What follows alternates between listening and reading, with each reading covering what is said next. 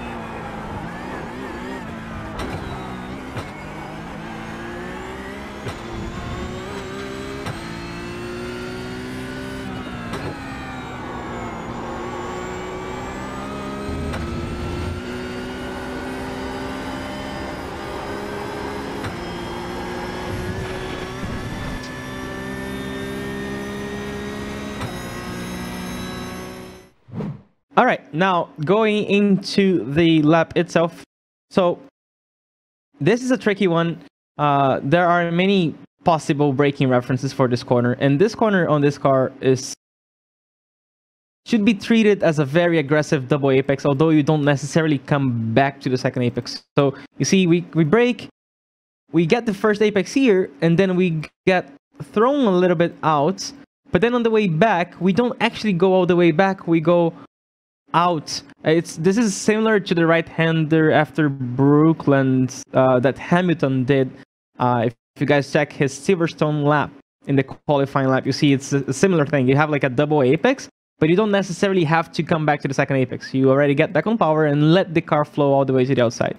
Now coming back to the braking references, the white line here is a good thing, but this is going to be useful mostly if you're fighting for position and you're on the inside and you're too far away from these objects here on the left. But because we're going to brake quite before that. So as you can see here, I'm using this Marshall post as a reference, but not only that, I'm also using these little things here, I don't know what to call them, as the peak pressure reference. So as you can see, I start braking here, boom. But my peak pressure is here. I'm not deliberately having a reference for both. I'm basically just looking at this thing here. Yeah, that's where my peak pressure is. And then we want to patiently wait and turn in very slowly. We're turning in with extremely light hands. We don't want to force the turn in because we're going to be braking hard into the corner. It's double apex, so we carry the turbo braking heavily into the corner. And if you try to turn in sharply from here, you will already start locking up the front and the car will go straight into the gravel. So very light hands, and then towards here, when we realize the car is getting on the camber part, we can start adding more steering. And then we kind of punch the throttle, not straight to 100 because you're going to spin, but punch the throttle in a way that you get the good rotation. Not get that extra rotation, just maintain the rotation that you had before, and then you allow the car to flow to the outside with light hands. Don't pull the car all the way to the right while doing this extra acceleration, because that's going to make the car oversteer and you're going to lose a lot of time. What you want to do is you want to generate...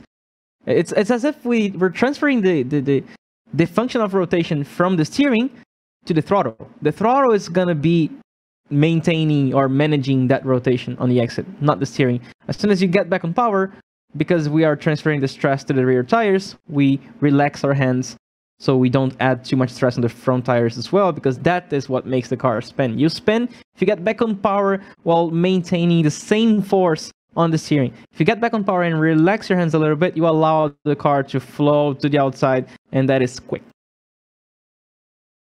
Then coming for this corner here, I'm using the end of this curve here as a reference to turn in. Although you can see that I'm braking way before that, I'm patiently turning in. There's a lot of grip on the entry of this corner, but then right after, around here where we get back on power, if we put the camera right here, you can see that we can't see the other side, which means we are falling. If whenever you get on a blind corner, it's because that part that blocks the vision has no grip. So here, no grip, the car is falling, and because I know that the next corner is such a long hairpin, we can actually double apex it. So it's not that important that we bring the car all the way to the right, even though the next corner is to the left. You can see that I stay basically here. I bring a little bit, like, I don't know, 4/5 to the left of the track. So really not caring about bringing the car that much. I prefer to carry the extra speed here. And then I stay there, okay, double apex. So first apex here, but I'm still braking. Okay, imaginary apex, and then second apex. This one, yeah, we are gonna use the white line, not like T1 that we were kind of ignoring the second apex. This one we will actually need that because we need to rotate right here where we have a lot of grip. But as soon as we change colors here, you can see that the track changed colors. It's a similar thing. We have a lot less grip here. Well, it's kind of flat in comparison to the camber that we have here. So if we have camber here and it's flat here, we have less grip on the flat part. So we are rotating here, and we instinctively think that the car is going to rotate the same, but this is not going to happen. If you try to rotate the same around here where the camber is over, we have less grip. The car will spin. Really, you can spin pretty quickly here if you expect the car to have the same grip that it had on the cambered part, and this wall here is very famous. Anyways, we keep going. This is easy flat out. Just make sure you don't scrub the front, turn lightly. And also on this one, what we want to do is to kind of like touch the end of this little curb here. You can see, very end of it. And then we allow the car to go to the outside. Here we want to be very, very close to the white line. And as you can see, I'm starting to brake even quite early. The entry here is on a crest on top of the hill. We're falling. Because we're falling, we have no grip. So you brake with light brakes, light hands on entry. You're really like taking care of the tires where the grip is not there. And then you wait, patiently sliding to the inside. It's a very long corner. Still falling, still light hands, still light braking. And around here, we start getting on a compression. So at the second half of the corner, we start feeling the car grippy. And here we have lots of grip, and here we can accelerate, and here we can churn a lot more, and here we can ask for everything because here we have a compression. So now we can have, and around here towards the end, it gets flat, so it's neutral. So on entry, we have a crest. So no grip. Mid corner, we have a compression, so lots of grip. But at the very end of the corner, we're flat. So we have neutral grip. It's still a little bit less grip than we had at mid corner. So you have to pay attention. Again, whenever you have lots of grip here, we expect instinctively that the car rotates the same at the exit, but it's going to rotate slightly less here. Just slightly less. And that's why we end up getting off tracks here, because we think the car is going to turn the same, and then suddenly it's not rotating. Well, be aware that it's going to happen every lap, because every lap you're going to get the car in the same place where the grip is lesser. And then going for the next corner, what do we have? We have this little kink here that I don't know whoever designed it, but they didn't like race drivers, because it makes it so difficult to actually prepare the right-hander. So what you need to do is you need to actually go on the grass a little bit. You see, I'm cutting the grass because I want to prepare as much as possible to the left, and then finally get on the brakes and start the corner.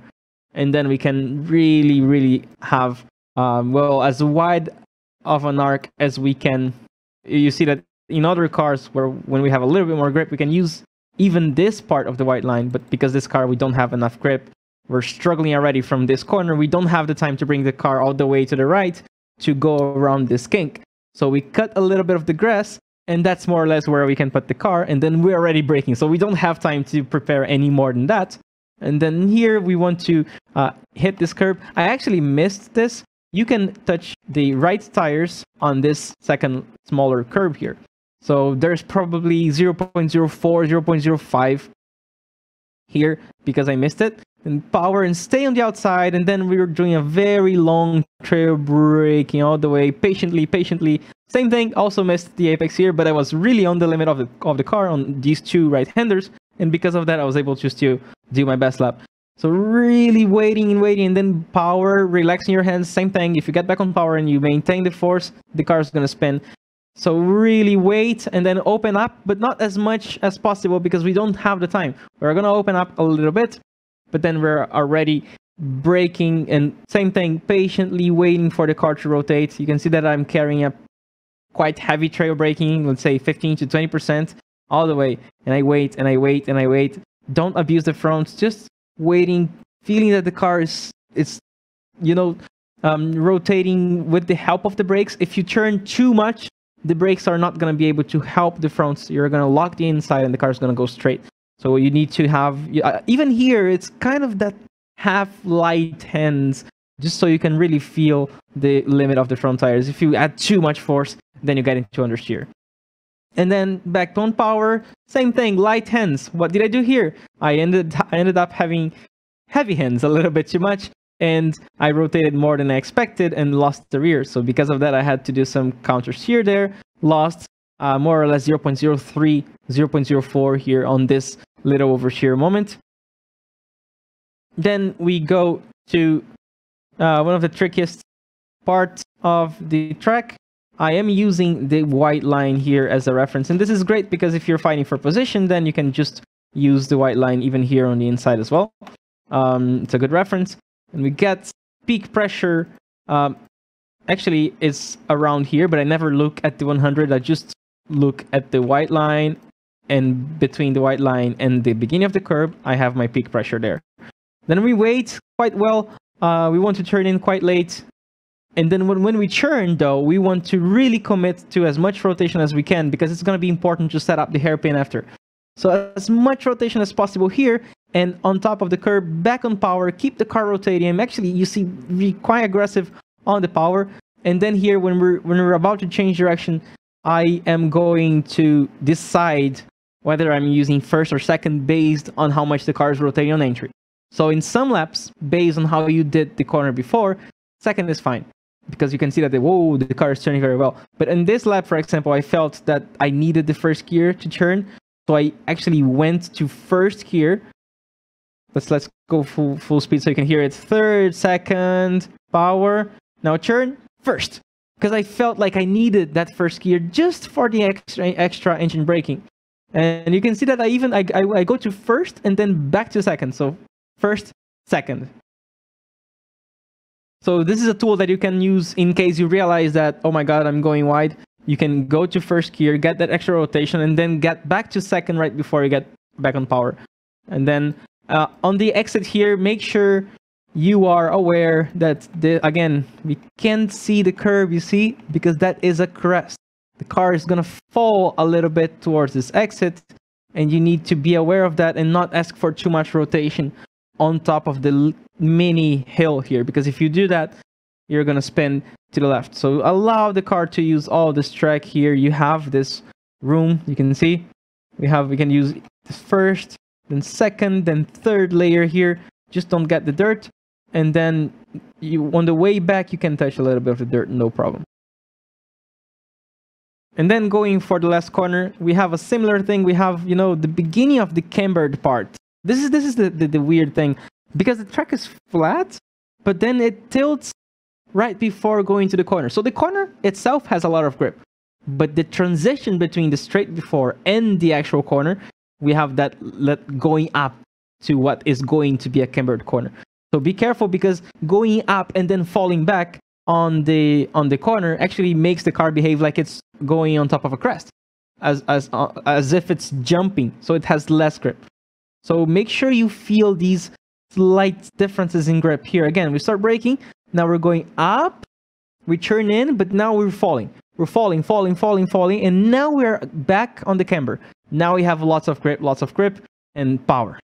And now we have lots of grip because this is a very pronounced camber. And then on the exit here, we're going to see the same thing. We're going to fall because the camber is over. So whoop, here we fall, and then we want to stay here because we want to prepare this next corner that is mostly flat out for 99% of the cars, except for probably the V8 supercars, the NASCAR cars, and the pickup. So here we are going to have to lift a little bit, wait. We can't do this flat out. And then you see, when we realize that we are towards the end of this curve here, we can finally go flat out. And still here, you will see that it's quite difficult. Here, you will get an off track if you put the full tire on the grass. At this point, I was pretty close to getting an off track. This is the very limit, guys. The very limit. If you get a little bit more than that, actually, this is the full tire. Let me see. I think it's the middle of the car on the grass. You see that I'm pretty close to get an off track here. And I remember getting this off track several times. So this is basically the limit. If you use a little bit more than that, you get an off track. Anyways, that is it. 35.7 tricky roller coaster track. I hope you guys enjoyed this, and I will see you next week. Bye.